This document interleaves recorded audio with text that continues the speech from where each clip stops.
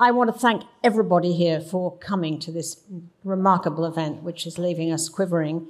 I want to thank my wonderful partners from Durham and from Reuters.